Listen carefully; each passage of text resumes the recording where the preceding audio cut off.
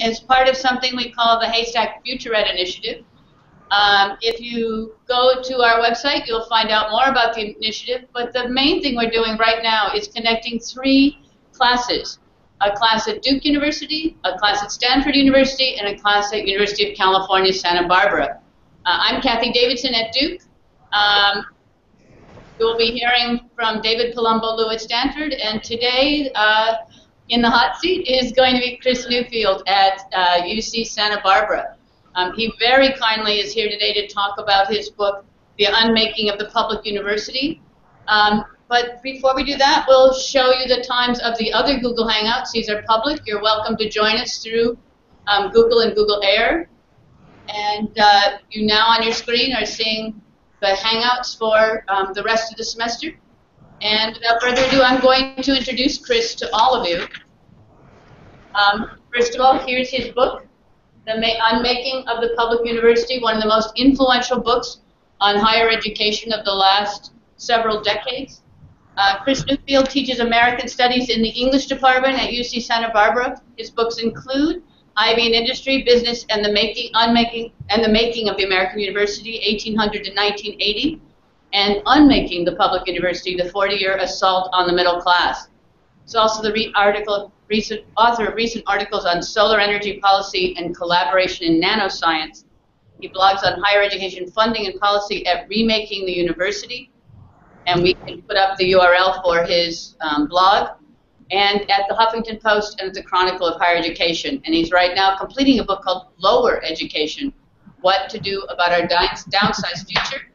Chris is now going to talk to us for about 10 minutes about his book. And Chris, over to you. All right, great. I'm really glad to be here, and I'm hoping that the echo I'm hearing now is not permanent. I muted one of the mics. Are you hearing an feedback? We are.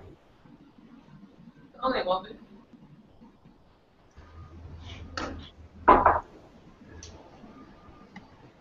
okay, how about this? I think that's better. yeah. How about that? Can you still hear me if I'm working on the remote mic now that's in the class instead of on my laptop? How's that? That's good. Okay. All right. I'm just going to say something quickly about my personal background in relation to this book, because I think that is relevant. I'm second generation college.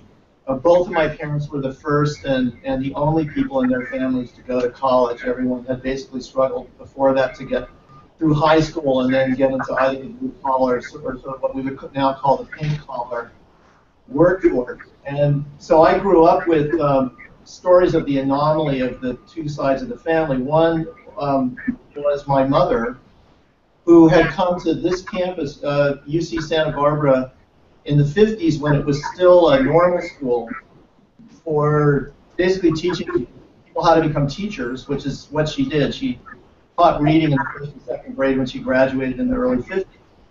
And it wasn't until after she left, really in the late 50s and early 60s, that the state decided to transform Teachers College into a full-scale, not just state college, but a research university, which is what it became afterwards. And then my father was really sort of Culver City blue collar who had gone to Santa Monica City College and ended up through a series of flukes going to USC and then to medical school from there. And so it was very clear to me, just growing up in my family, that there had been a massive discontinuous leap from the sort of the Democratic New Deal generation who had never owned a car, never owned any kind of property, and had a fairly circumscribed sense of their life opportunities, their possibilities for travel, and equally importantly, their capacity for having sort of an individual voice in the society that the society would listen to. To my parents, who, although they were not activists, felt that they would be listened to, that their economic needs would be addressed by the society, that that's what the society was kind of there for. And of course, as part of that, they immediately switched from being Democrats to Republicans and moved to the suburbs. You know, it was really that kind of trajectory. And they became Eisenhower conservatives and remained fairly conservative, at least up through the 1980s. I wanted this thing that happened to my family to be available to everyone that came through the society. And it was pretty obvious by the 70s and 80s that the nature of the society, racially in particular, was changing. And so the book came out of my concern that really the no limits ambition that my parents had benefited from was off. That deal was off. The society wasn't going to do that for people anymore. And I was, very disturbed by what seemed to me to be the obvious thing that had changed, the most obvious thing that had changed, which is essentially the racial structure of California, which had gone from being 85% white when my parents were going through it to being now minority white, and on its way to that throughout the 70s and the 80s and the 90s when these decisions were being made. Okay, so basically there's a simple narrative arc that the book tells or describes, goes through, and that is that there was a period when the leaders of industrial societies, not just in the United States, but especially here, really valued the output of only a small elite. In the 19th century, my first book was on Ralph Waldo Emerson. He was a huge proponent of individualism, but also of what he called natural aristocracy, so high stratification and small groups of elite. Sorry, we just lost.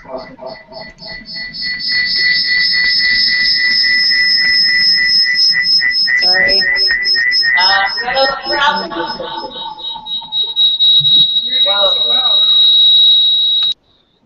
Okay.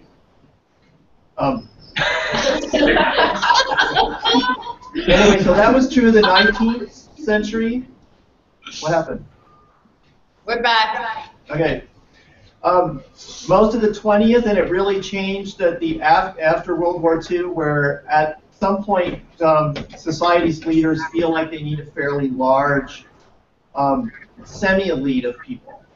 And then what the book is arguing is that with the economic changes of the 1970s and the 1980s, coupled with certain cultural anxiety about the way that American society was essentially integrating, they became less convinced that this kind of large or majoritarian college-educated middle class was important for the health and future of the society in the way that they had previously assumed.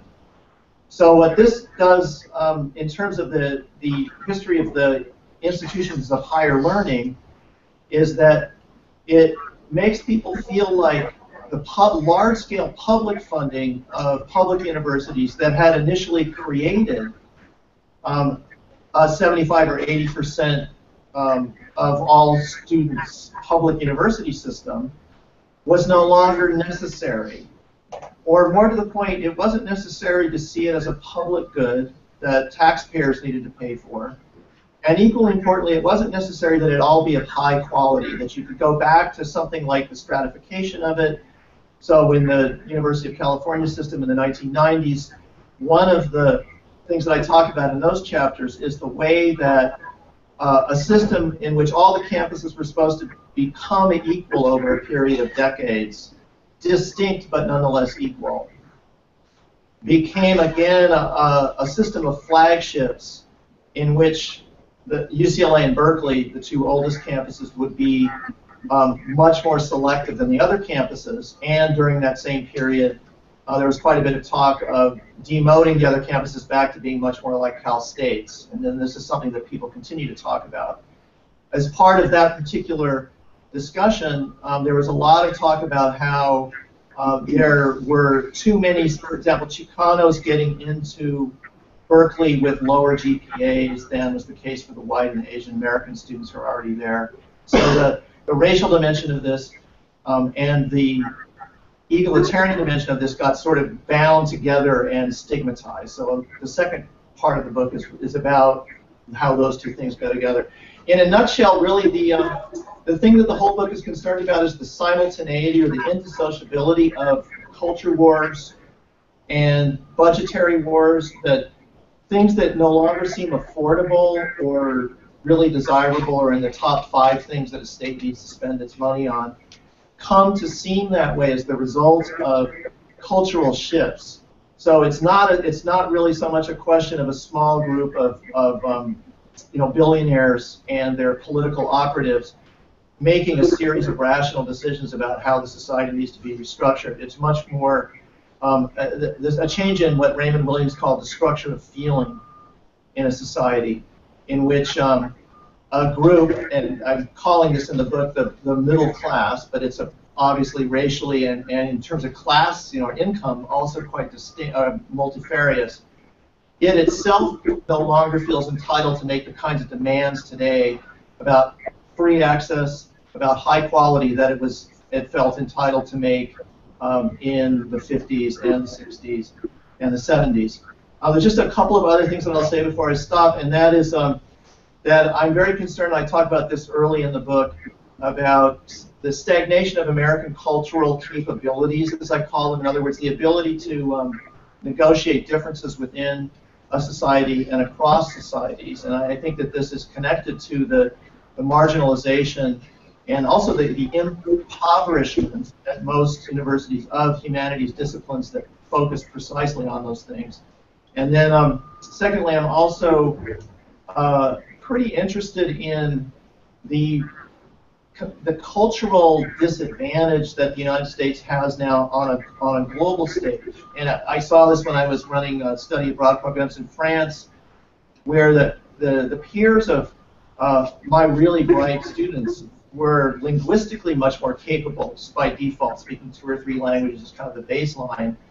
But then, not just in the U.S. and Europe sort of transatlantic concepts, but globally, and then, broadening out that there's an interest in liberal arts, in face-to-face capacity development, in immersive forms of learning, in know-how development, in informal sources of consciousness, reason, and understanding, in communicative capabilities, in teamwork capabilities, and so on, that are leading Asian and other, sort of continental cultures towards building up the humanities and integrating them with STEM fields at a very moment in which it seems like the United States is going in the opposite direction.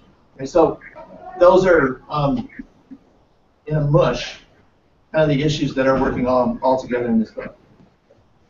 Great. Thank you, Chris. That's fantastic. Should we turn it now to questions from students? There's a document with about 15, last time I saw 15 questions. Maybe, is there a student at Stanford that wants to ask a question first and go from there? Yeah, anybody in this class, you can just come to this camera and speak into it. So that people can see you. Anybody's want to volunteer? Somebody. I can volunteer. Yeah. My own question. And if people could introduce themselves okay. when they make their comment or question, that would be great. We should cue this up. Let's just. Hello. Can you hear me? Yes. Yes. I'm Gabriele Dillmann. I teach German literature and culture and language at Davidson University. I'm here by invitation. David invited me because I'm very interested in the format of this interinstitutional collaborative project. So my question, I in part have an answer to it already, because one of the students, I believe, either at Santa Barbara or at Duke, I'm not exactly sure, already pointed me to an article that actually picks up on that question. But I'll still ask it. But really, I think it's interesting for everybody, and I'm not sure if everybody has read everything. So my question would be that the book was published in 2008, the same year that the economy took a huge hit. What has happened to public universities since the economic downturn? Obviously, budget cuts have intensified. Where are the consequences of these cuts in regard to their broader implications? So, basically, in summary, the question is, what is the status quo now? I think it's. Whoops. We can't hear you. Yeah, can you hear me now? Yes. It's not getting feedback from my. I think the situation is that everyone is pretty aware now of something that it's felt to me like kind of a slightly more insurgent comment, which is the middle class being attacked or downsized more or less systematically. Now I think that this is common knowledge. There have been, there are hundreds of articles every year about the shrinking of the middle class. So I think that has been embedded in sort of general consciousness, for better or worse. The immediate outcome of that has been a kind of fatalism. I'm not sure that people feel more in 2014 like they can fix the economy and regrow a middle income job more than they did in 2008 or 2007 or 2005. And so we've had a strange period. It's kind of a, I don't know, it's a historically speaking, an interlude, or where really nothing is happening outside of political paralysis, crossed fingers in Europe, and essentially no recovery.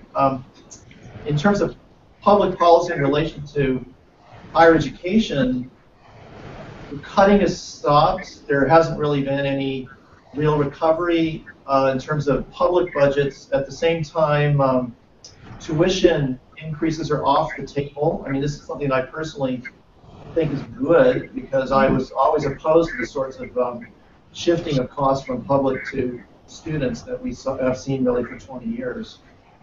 At the same time, it was the only sort of, I don't know, other source, the only dam that administrators, senior managers can open in order to compensate for the cutting on the public side.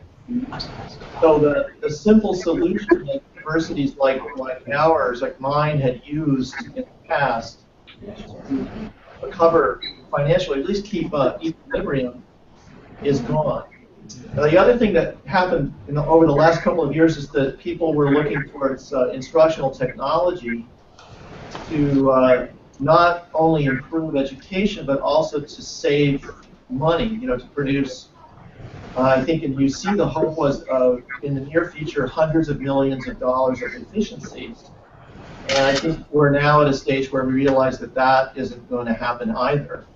So 2014 begins in a state of limbo with no public funding recovery, no huge tuition increases to make up for the flatness or the low current level, and no technological fix. And so I think that the good news in this is that more people are aware that we have to do something now, that we're looking at kind of long, slow decline if we don't recover. And we're at least, we've kind of taken some false solutions off the table and are ready to look for real ones. Thank you. Chris, this is David Palumbo-Liu. Just a quick follow-up. Did you listen to the governor's speech this morning? Was there anything particularly interesting about that in terms of education? Just on a skim, I don't think he mentioned higher ed, but I had exactly 15 seconds to read it. Did somebody hear it in here? I listened to the speech, and the only thing that I heard from Jerry Brown was specifically he just mentioned the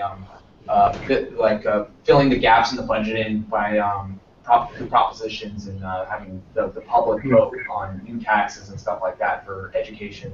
Whatever. He didn't go into any specifics. He was actually very vague, but it seemed to be that there's because of the new proposition that was passed, whatever passed in California, whatever, to put more money into education.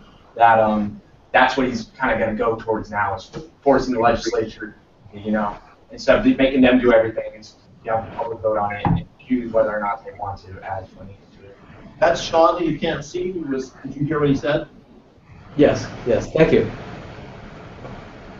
Chris, my name is Matthew Clark. I'm a student of public policy here at Duke. My question concerns the intersection between higher education policy and non-tenure track faculty. Well, you make note of the use and abuse of perma-temps for contingent faculty in public higher education. Toward the end of our course, I'll be joining the online community in a discussion of institutional change.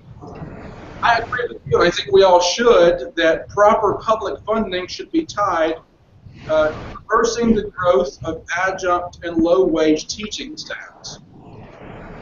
I think that the best way to achieve this goal, many public University simply could not function without large numbers of contingent faculty. Increased funding for higher education is a difficult political sell. Is it time to get used to the end of the tenure track, or is there a way that we might preserve it and roll back the large numbers of adjuncts that keep most of the courses offered by public universities? Can I ask one follow-up on that, just related? This is Mitchell Stevens at Stanford. Can someone explain to me why we would want to retain the tenure track? Go for it, Chris.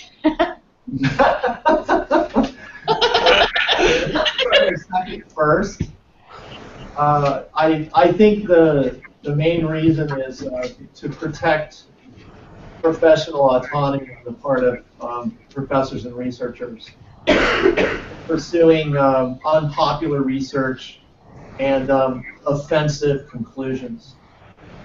And the thing that people point out at this point is that, well, most academic research is incredibly innocuous and doesn't actually offend anyone. But I think that that's a problem that can be addressed best within structure of job security that I personally think we need to retain. I also am in favor of extending it. I think it should be much harder to fire people from private industry as well and from K through 12. In other words, I'm not a fan of fire at will. I don't think that it actually improves the work situation. That's a whole other story. Just in terms of assuming that we keep tenure track, the question is, what then do we do about adjuncts? And for me, the political pressure for this is going to have to come from students and their parents.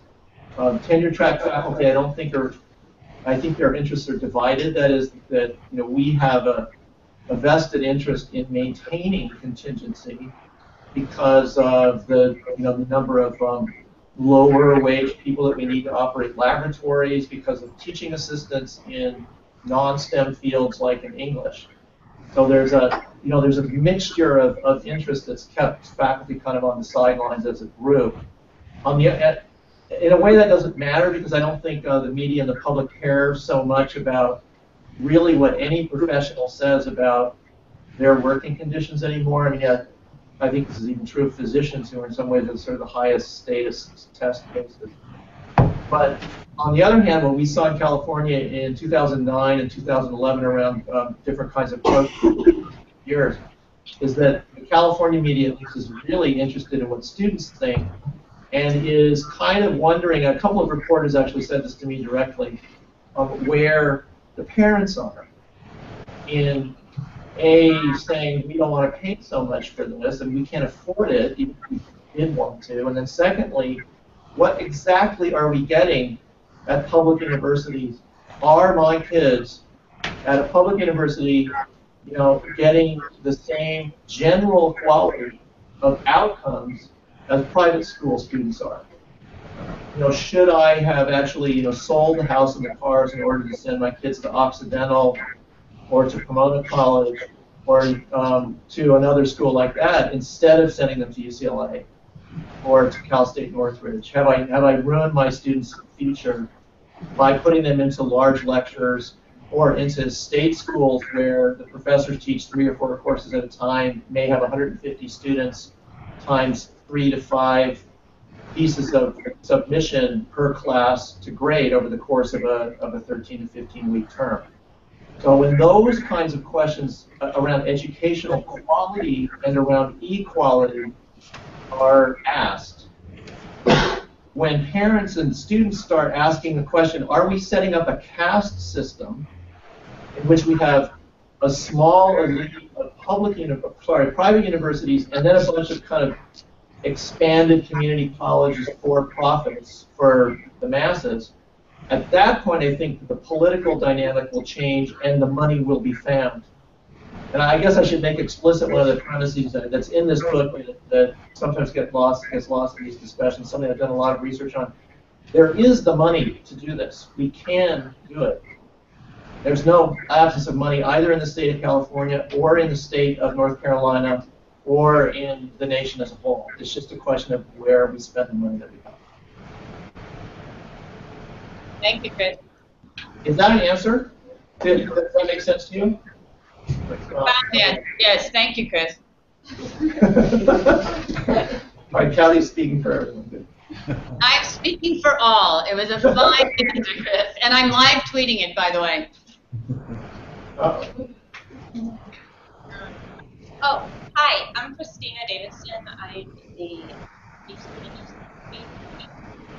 And my original question had to do with the last 6 years, particularly around the issue of affirmative action, and whether you had any comments about kind of how things have been on the on that issue in our educational system. But I was also interested in your introduction.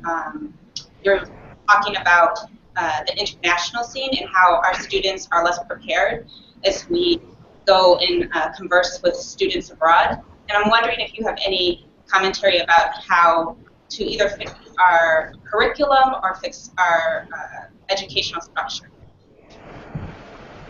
Yeah, those are really important questions. I see the affirmative action debates as more or less just a racial wedge issue.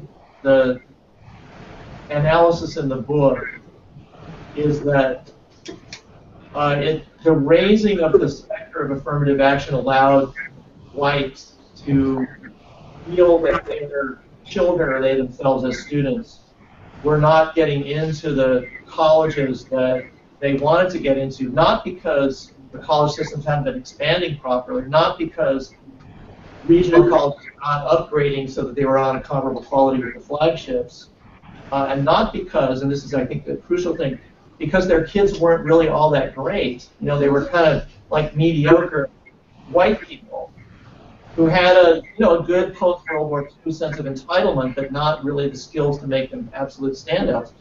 But because their slots have been taken by African Americans or Chicanos. So the argument that it occurred in Texas, it occurred in California, it occurred everywhere was to basically set up a simple binary trade-off between the white student getting in or the black or brown student getting in.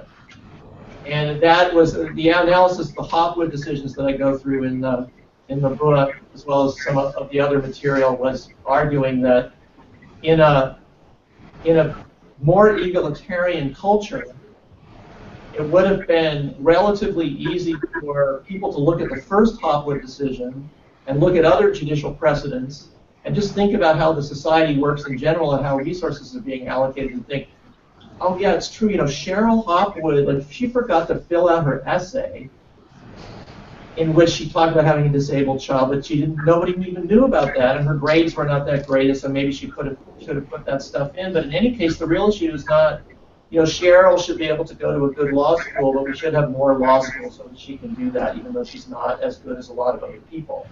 That in a meritocracy 2 kind of a culture, which we had the elements of before in place, thanks to post-war expansion, thanks to the civil rights, thanks to decades of efforts on the part of a whole bunch of people, thanks to the Communist Party in the 1930s and its racial solidarities, thanks to the Popular Front, thanks to government programs coming out of the New Deal.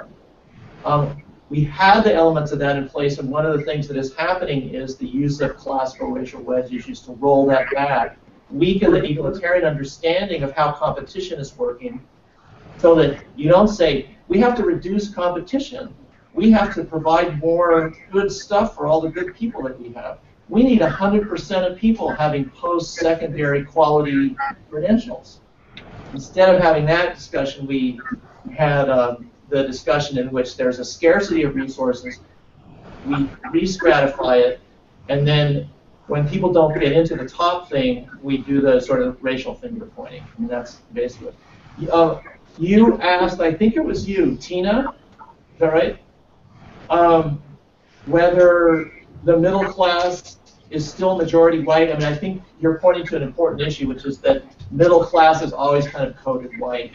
But that too was changing until some of the rollback discourses of the 90s and more recently under the Bush administration. And then the second, in terms of global competition, look, it's just we've lost routine production, and we've lost routine white-collar work to other countries, to lower-cost countries.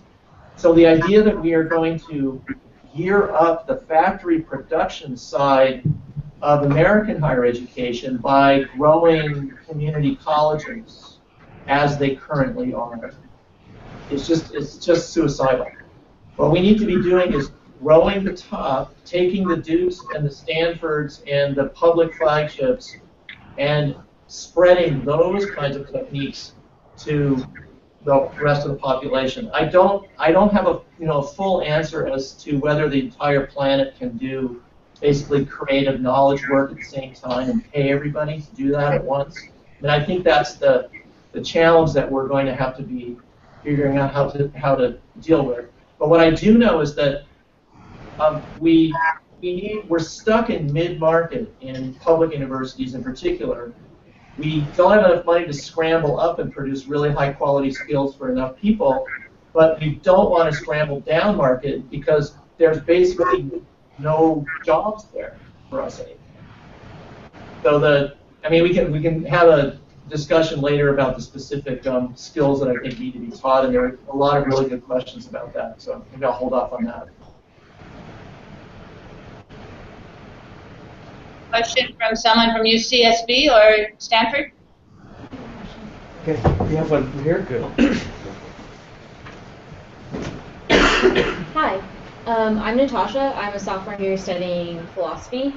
And the question I have is sort of about this concept that you mentioned of growing the top and providing access to the kind of knowledge that we produce here at Duke, Stanford, UCSB, and spreading that out. And so that's something that sort of comes up with this idea of MOOCs and online education. I'm wondering if you think that it's possible for technology to allow us to reach the vision of providing everyone with access to the kind of education that we want them to be able to access, or whether that sort of goes back to the caste system that you were talking about earlier, when we distinguish between private institutions and public institutions.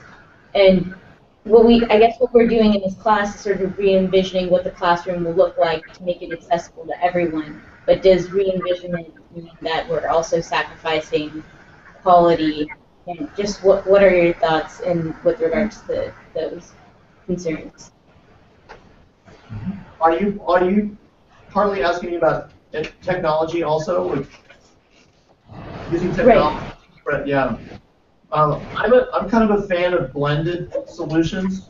Trying to bring face-to-face together with technological extensions. I just don't think we've worked it out yet, but there's all sorts of great work being done. I'm opposed to the online-only version because I think we have pretty decent evidence now that it doesn't work as well. And so, my concern is that lower-income people, people that are potentially already at risk for not getting educational attainment to the same level as the rest of the society, are the ones that will be slotted into those kinds of services. And I think what we learned last year about MOOCs, one of the things is that they work best for people who are already really great learners. So, for example, although I don't think the cost savings are there, I do think the educational benefits from having an online master's program in computer science at Georgia Tech and the Georgia Tech Udacity partnership, that makes an educational kind of sense that the San Jose State entry-level remedial math courses do. I'm an optimist about most things, and I'm also optimistic that we're going to do a better job in 10 years or 20 years of figuring out how to combine those things so that we can have universal access. And I guess the other thing I would say at this juncture is I think we just have to set the universal quality standard as our goal. In other words, it's not just access so that everybody can be looking at a lecture. It's that everybody, 100% of the people that want to get involved in this are able to get the learning devices that are the learning tools that the people at high-end places get. just one last thing. I mean, we really have a Coles to Newcastle or rich get richer kind of situation in American higher education today, where the weakest learners get the fewest resources in community colleges, and the people who've proven their whole lives they're fantastic learners get up to 10 times more per head at the private universities compared to what's happening in community colleges, and that's just upside down. Once we decide to turn the whole system right side up, I think actually our technology is going to develop more quickly and in a better direction than it has, say, in the last 20 years or so. Thank you. We have another someone from Stanford, but maybe it's Santa Barbara's turn, or maybe they get enough turns with Mr. Newfield. I don't know. Yeah, they get more turns with me than they ever wanted. All right. Well, this is Stanford. Actually, there's a question for someone who's sitting right next to me. Okay. Okay, great. Can you go over here and ask your question? I'm going to have it on the page.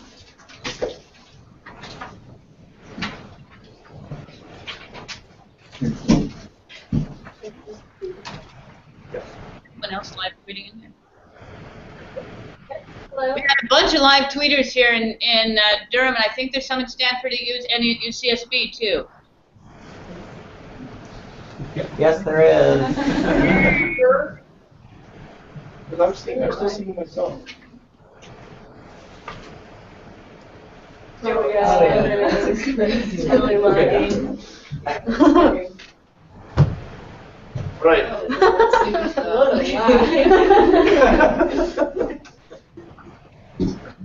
Okay, this is Ryan. Ryan, go ahead. Alright. My question was regarding Chapter 8 and the knowledge managers for the KM system. So I was wondering where these managers were hired from. Assuming that they weren't from the other 4 quadrants, since the people from the university weren't being hired, and since they weren't unique, they weren't able to rise farther in the KM system. I'm getting a power cord. And then there was also the talk about the shareholders and the investors. I wasn't sure if that was a part of where the KM managers were coming from, since it was clear that the people graduating from university weren't good enough to be in a better role in the business system, and how hopefully we can make people from university have the more unique characteristics so they can find a better place in business.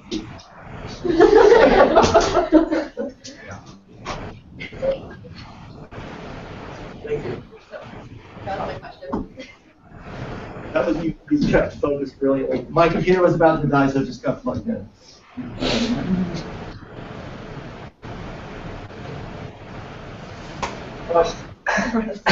Okay, in terms of, can you hear me? Your picture is frozen. This question of knowledge management, that nobody really uses the term anymore, but I think the general structure of it has just kind of gotten codified. I mean, Cathy, you would have more expertise on this question than I do. Those folks come from a lot of different backgrounds, and they don't necessarily come from one higher education system, but they tend to be STEM-oriented. They often have gone to business school. They tend not to be people that have what are increasingly people that have gone to good schools, they've gotten very good grades, but they haven't necessarily developed a specific and unique skill set or set of interests and capacities that would allow them to, to appear as unique to a particular industry or a particular company. And the second piece of that I think is really important is something we were talking about earlier when Brian came in to help with the setup, and that is that they have to be structurally closer to the product, and a product that has a solid, if not sort of semi-monopolistic market position, so that people that are doing operations that are hard to do, and where even though there aren't a lot of people that know how to do them, if they're not that close to the what seems to be the value add of, we're talking about the design function at Apple, something like that. If they're remote from that, if they're doing support services, even though the support service is really difficult, what you will try to do is pay them as little as possible, and then if they're still too expensive, you'll just find somebody in the Ukraine or in another state or someone else to do this hard to replace, but nonetheless kind of not that valuable to the immediate bottom line job. So I guess that one way of putting this is it doesn't mean you can't get in this into this group by going to community, if you only go to community college, if you go to a state school. But what it does mean is that one has to strategize very carefully about the particular industry that one is targeting. That's one of the things that we're planning on doing in this class as we go, is thinking about the industries and what their natures are that you might want to enter. And the reason for that is just that the generic degree, the generic credential is just not working anymore for either security or good salary. That's the 3/4 of that group that aren't, just getting started. Your question. We have one here. Stu Levin, Stanford University. My background's oil industry, but I'm actually a Democrat. It's possible. It's more frequent than you think. So mine was that question 5 about smoking gun. This was a scholarly work that had a different flavor than many I've read. I felt like I kept getting a strong impression that you were saying or implying strongly that there was this conspiracy of conservatives, and I was kind of looking, was there a smoking gun of actual collaboration between groups, or was it, what's the nuance of that implication? There. We see it on my camera on my laptop, but you can still see me. The main source around the university rethinking was the Powell memo, the Powell Manifesto of 1970. But I want to stress that it isn't really a conspiracy or a question of small groups of people coordinating this tightly. It's more a cultural change that affected different groups of people in somewhat similar ways, and then in different states and with different political agenda started to push things away from, say, sort of egalitarian understandings of how higher education should function, or egalitarian understandings of race relations, and towards more hierarchical ones, with the implication that if hierarchy is natural, if we have a sort of natural aristocracy situation, if only 1 or 10% of the population is really smart and really adds value, then we don't need to spend so much money educating the broader masses to a sort of a high quality level, and that goes for other kinds of public services as well. So that the Powell memo was really influential in a kind of a backstage way, and then what the book also looks at is, again, not a it's not a conspiracy, but it's a kind of the creation of a thought world through think tanks, through the op-ed pages of influential newspapers, through conferences that occur on a yearly basis, through lobbying organizations that get set up. And an example of the sort of the op-ed world was Arthur Schlesinger's book, The Disuniting of America, which was initially funded by a corporation and then ended up getting published as a regular book in 1992. Schlesinger is a famous liberal Democrat who was, kind of the chronicler of the Camelot version of the JFK administration. So he has kind of impeccable Democrat Party credentials, and he came out in the early 90s as the, after the Stanford Cannon Wars had lost, some public attention, and after the sort of the political correctness upsurge of 90 and 91 was beginning to die down. And the book comes out and argues that really it's not true that all races are created equal culturally. He argues that Europe is culturally superior to other parts of the world. So it's not really white supremacism in the old racial sense, but it is a kind of West supremacism in the sense that democratic values and market freedoms and the things that we value in the United States, we, being that sort of descended from England group that he's most focused on, that these all come basically from British culture and from a small number of Western countries. So this book is like, it's, well, wow, this liberal agrees that we've gone too far in extending opportunity to all racial groups, some of whom don't seem to be taking the most, as much advantage of them as they should be. So maybe we've been wasting our money. And a lot of, this happened in my family and friends. It's not that people think, and this is where culture is important and not as opposed to conspiracy or just conscious deliberative decision making. It's just, culture works through kind of uneasiness or just a emotional shift where making sure that, that UC Santa Barbara or Irvine, which is by 1990 majority Asian American, making sure that Irvine has all the money it needs to be as good as Berkeley, because all the Asian American kids whose parents immigrated to Orange County from South Vietnam or whatever, fill in the blank for. There's lots of examples of this. They deserve to have just as much as the students at Berkeley and students at Stanford. That feeling just kind of died away. It's like, oh well, I guess it's true that we really should be putting our resources into the parts of the culture that produce the most important values and that have also done the most for the economy.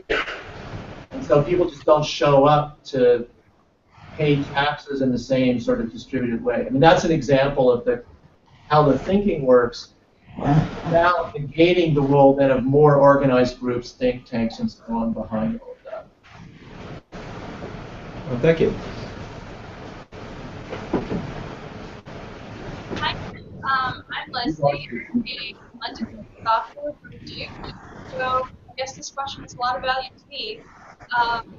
In your book, you often point to the university's focus on the economic/output potential of future students/graduates.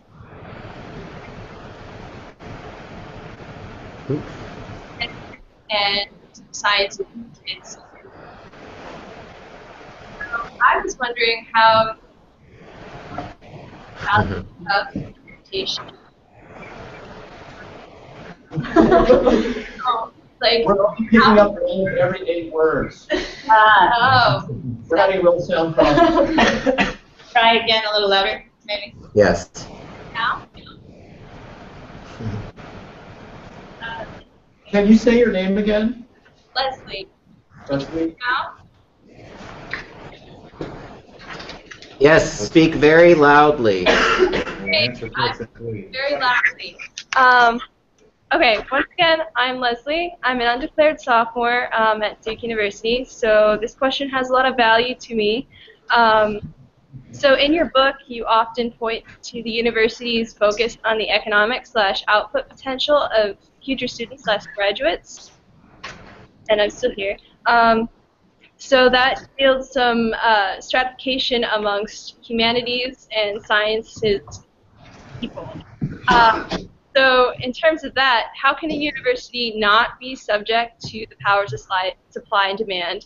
So in that sense, like, what do you see the value of an education subject to these bonds? And is it realistic to think that a university could exist without supply and demand? Yes. Yeah, I mean, we are now in a situation where the market is the default and public goods, or sort of the public sector, is seems like the anomaly. But that's arbitrary. It could be the other way around. In periods in our history, it has been the other way around. In other words, first the society makes collaborative, and we could even call them democratic, decisions to provide for certain functions at a level that everyone deems necessary. And for example, healthcare, another is an area where we have had these kinds of debates. And then the society is essentially taxed. It pays as a collective, as a group, for the full provisioning of those institutions in whatever realm they may be. So the simple answer to your question is, yeah, we can put higher education on a public good basis, and it won't be subject to the laws of supply and demand. And it doesn't mean that we will just spend as much money as we want on whatever we want. We'll actually have better accountability than we do right now, because there'll be, sort of more public transparency and more awareness of who's getting what. But it does mean that it would be these kind of the democratization of tertiary education, of post-secondary education, in the way that we, 20 years ago decided we had to democratize high school. Long periods of American history, high school was optional. There was societies didn't think they had to figure out how to get everybody the opportunity to finish the 10th grade or the 12th grade. And then at some point, economic forces and, I prefer to think sort of cultural enlightenment kicked in, and people saw that we really need everyone educated at least to the age of 17 or 18 to a pretty sophisticated level of quantitative and qualitative data processing. At least know something about the history of this society, know something about other societies, all that stuff. Now it looks to me like we're pretty much on the threshold where we need to get everybody at least to grade 14, and we probably should get everybody to grade 16. And if that's the case, if we're serious about that, then we publicly provide for that. We tax, and we make at least the public universities of the world free, and we can do it. There's no reason why we can't do that, and I think we should.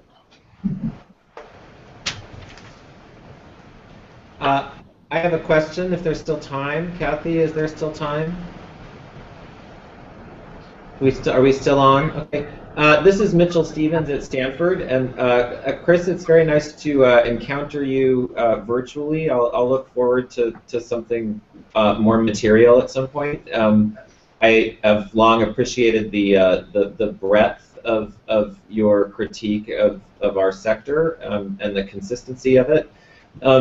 There's something that came up earlier that is sort of right at the heart of what we're talking about here at Stanford with online learning, and also, as you know, in national discourse, and that is how we know what quality is in higher education. And it struck me in some of your remarks earlier that you kind of equated selective admissions research universities as being quality, and other kinds of institutions as having lower quality. But it strikes me that there is very little systematic information about educational quality at either the undergraduate or the graduate level by any metric other than returns to earnings. So I'm wondering if you could just talk a little bit about how you think we ought to be thinking about quality in higher education, and in an era in which we are increasingly called upon to measure quality, what kind of measures we might be looking for, or if you think returns to earning and job placement are kind of sufficient metrics for quality in your conversation. I think that selectivity is a false proxy for quality, but it's one that we've used in American culture. I don't agree with it, but there it is. A better proxy is instructional expenditures. I do think there's proportionality between inputs in terms of money and outputs in terms of educational quality. In terms of metrics, this is a really good question. I mean, I say partly because I don't have really any idea what the answer is.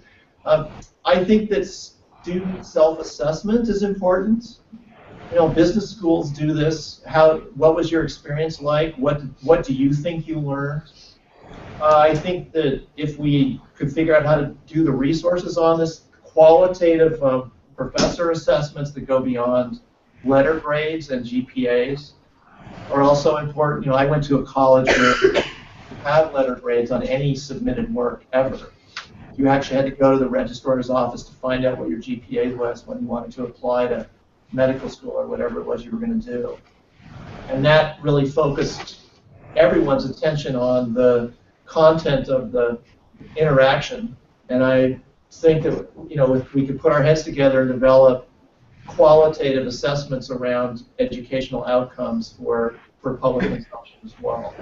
I'm going to push you a little bit here, because I'm trying to imagine a world in which academics say to Washington, the metric for quality is the amount of money you give us, and the other metric is going to be qualitative student-centered assessments of satisfaction.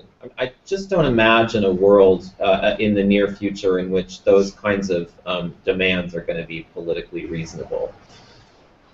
You mean in combination or either of them?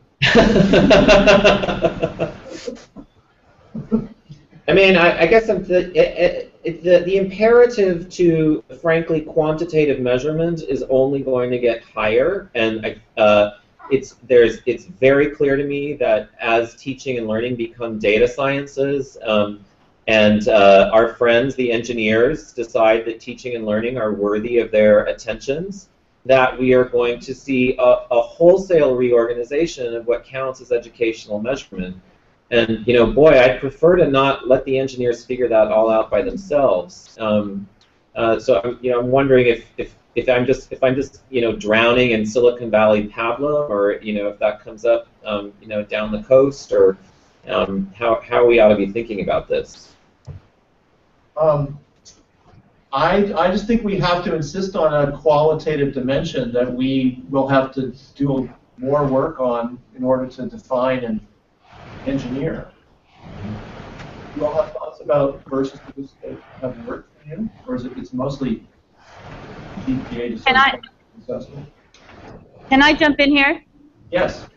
Just sort of to round this off. I mean, one of the whole reasons we're doing this FutureEd initiative is to think about what other metrics we might come up with.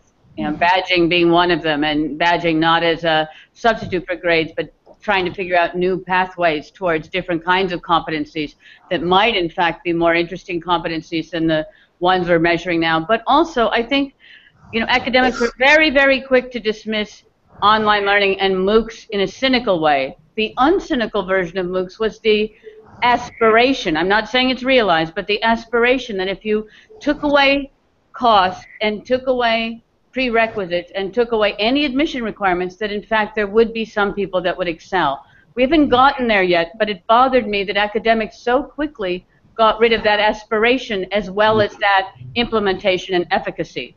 And I think one thing that would be worth our while is to think if there would be ways to get rid of prerequisites and costs, if in fact we could find a different kind of qualitative excellence in the world that isn't measured by current metrics which so clearly graph onto income inequality. I mean, we know that how you do on test scores graphs so perfectly onto family and neighborhood income.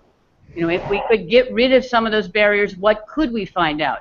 I don't think we're there yet, but even asking that question at this moment seems like a turning point. And I'm hoping our collaboration across these three classes, and inspired by your incredible book, Chris, and also by your work, Mitchell, and all of our work, will help us to think in a more sophisticated way and maybe change an international conversation.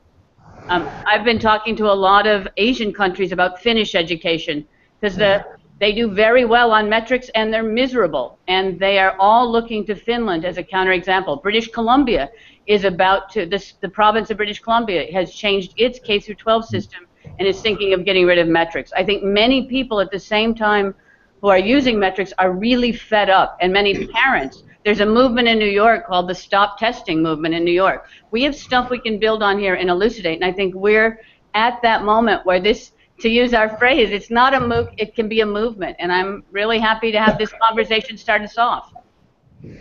Yeah.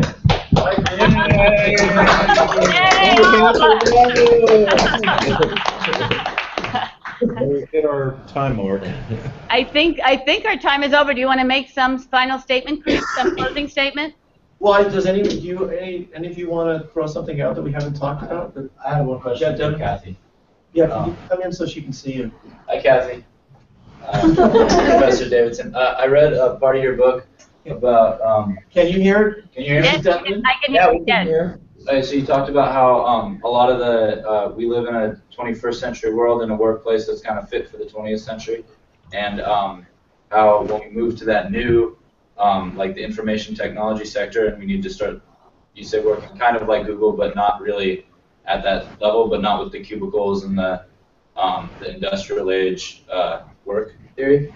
How do you like relate that to like the fact that we still need like a lot of blue collar workers, and so if we get rid of grades and stuff like that in high school, like everybody can't work in this new information technology sector. I'm not saying that everybody doesn't have the ability to, but like physically 7 billion people can't do that together. There are going to be people that need to work other jobs. You know, we can't have machines do all of them, I don't think. I'll talk about that when it's my turn, but just briefly, I think the devastation to vocational training in this country is one of the worst things we've done to the working middle class, to the blue-collar middle class. It's one of the reasons Detroit is now in the situation it's in. I think it's in some ways a bigger travesty than what we've done to tuition costs and public education costs for other higher education. And I think we have to rethink all of education together. I could not agree with, I passionately could not agree with you more about what's happened to what used to be vocational training in this country, and how little there is of that anymore in the United States, and what that's done to the working class in this country. But I think that'll be another one. Chris, do you have a final thing you want to say? And I think we'll probably end here. For the public YouTube, we might want to stay online as a group and talk about a possible collaborative project. Yeah, I guess the link that I would draw between the post-metrics project, which I completely support and think is very important, is to two other things. One has to do with funding. I mean, it's so important that we not have this resource starvation in which there's just the large majority of schools are essentially consumers of new metric ideas or new educational ideas that are being produced by better resourced people. It's inefficient and it's unjust. And I know I'm not saying anything you don't agree with, but I always want to keep the funding piece in the mix. And then the other thing that I would throw in that was important to me in writing the book is aspiration, ambition, and hope. You know, the incredible joy that I associate with college life, with learning, with the university space, with certain kinds of artistic, aesthetic, and intellectual risk-taking, with self-discovery, with travel, with all the things that a robust and completely inclusive university system makes possible. So I'm always connecting those kind of three issues: the money and the emotional openness of higher education, together with the technical changes that you quite rightly have been focusing on the last few years.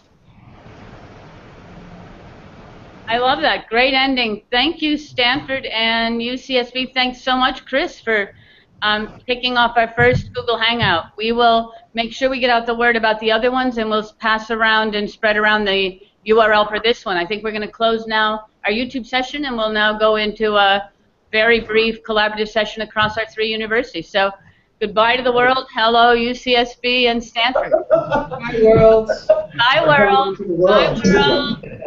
Bye, all. Bye, world. Grocery shopping. Are we off? No.